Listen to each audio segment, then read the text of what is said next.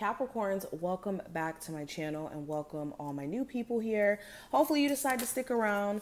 If you want to see future readings or my lives where I actually take personal questions, make sure that you hit the notification bell as well. That's the only way, for some reason, YouTube likes to send notifications out, okay? Also, if you want a personal service with me, I do offer those. Check the description. My other social medias will be there, my YouTube, all of that, my other YouTubes. And let's jump into your reading, Capricorns. First card we have is Meditate. So there's a lot of thinking that's happening over the next couple of days. What I will say is make sure you're not going into these spaces of letting your mind wander into dark places or focusing on more so the dark or the worst case scenarios, because this could be doing more of a disservice and creating more anxiety, to be honest. I feel like there's this huge sense, and it's so funny that past life came out too with this.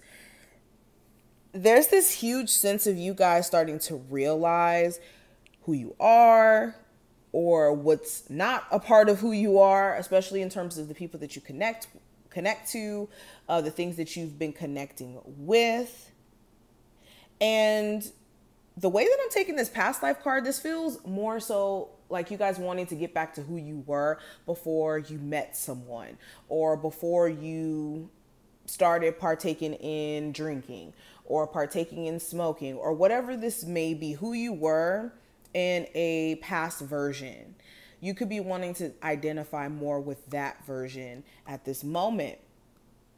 This could be causing you to make some critical changes over the next couple of weeks, next couple of months. It just feels like you guys are wanting to get back to who you are. And there's going to be this nudge, this push to do so.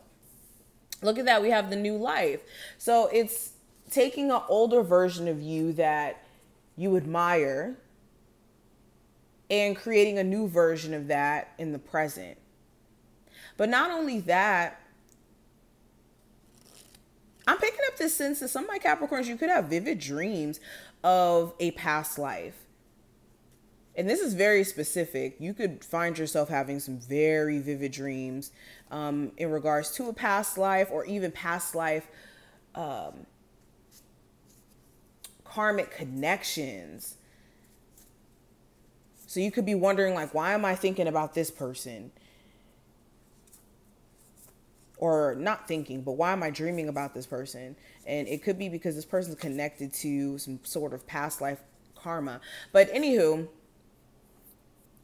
I just get this sense that my Capricorns are stepping into a space of doing them. Like, this just feels like I'm going to be doing me. I'm unapologetic about that. It is what it is.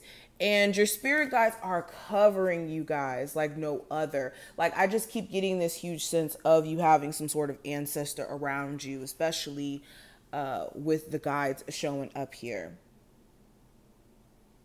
Now, let's pull some more cards. Let's pull from here.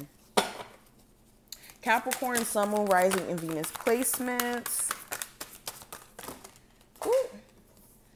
All right, so we have honor your inner child. Let's read this really quick. It says, focus on your inner child's needs. Is your inner child afraid or in need of more playtime? Cherish this precious being within you. So I also get this sense, like I said, you want to get back to who you were at one point. There could be certain hobbies, certain things that you were interested in the past.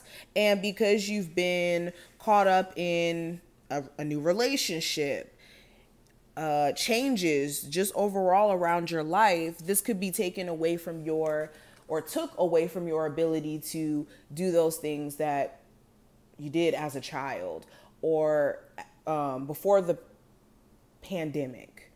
I don't even know if we could say that word on YouTube because they're so sensitive with that.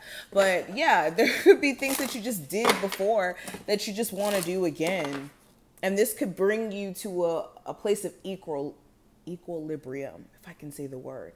This is going to bring you to a place of equilibrium. We also have appreciate the beauty of the moon, to calm and center yourself, to simplify simplify. To simply experience awe, gaze at the moon tonight, absorb the purity of her energy and sublime presence. So just beyond what this card is saying, with the moon, this represents emotions, this represents illusions, the unknown, okay, intuition. I feel like there's a need for you guys to appreciate that aspect of yourself, the aspect of yourself in terms of your shadow side, getting in tune with that, not running away from it. This is also embracing your feelings, embracing the unknown in terms of the path that you could be taking or compelled to take in terms of leaving that relationship or, you know, starting that new business. This is allowing yourself to not be in fear of the unknown, but more so embracing it and finding the beauty in it. And then the last card we have here from this deck, we have let go of being a martyr. Find a balance between giving and receiving. It's not healthy to give so much that you feel ill or exhausted. So if you have any relationship in your life as of right now where the give and take is off, it's going to start to feel that way. It's going to start to feel as if you are compromising yourself or that you're not putting yourself first. And this is beyond just financial, in a financial way. This could be in an emotional way. This could be you always being that person to support others and they're not willing to do the same.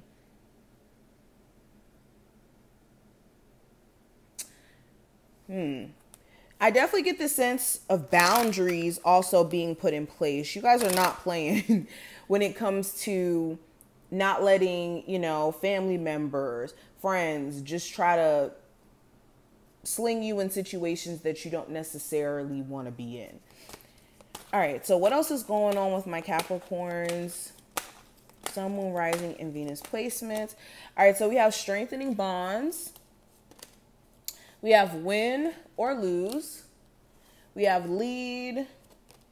And we have detach. So yes, definitely cutting people off who play mind games. This could be a father figure, the father of your children, a divine masculine in your life. This could even be you deciding to leave a job where you have a boss that gaslights you and tries to pick at your performance or try to micromanage you or even bully you in terms of just speak any way that they feel compelled to speak to you. So you could be deciding to separate yourself from that, especially if it's been doing a lot of damage to your mental health. I also feel like a lot of my Capricorns are just saying no more. Like, you're no longer deciding to exhaust yourself in battles that just seem hard to win or impossible to win, especially with a partner who could be a little bit controlling, or they have their idea of how things should be and they don't take in consideration of how you feel.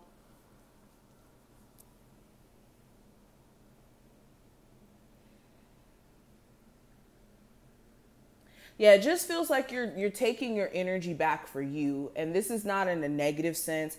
It's in the sense of, I have a plan. I have an idea of where I want to be in the next 2 years, 5 years.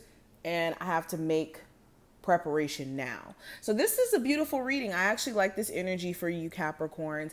I hope that you took something from this video. If you did, definitely feel free to thumbs it up, and check out the description if you want a reading, and I will see you in the next one.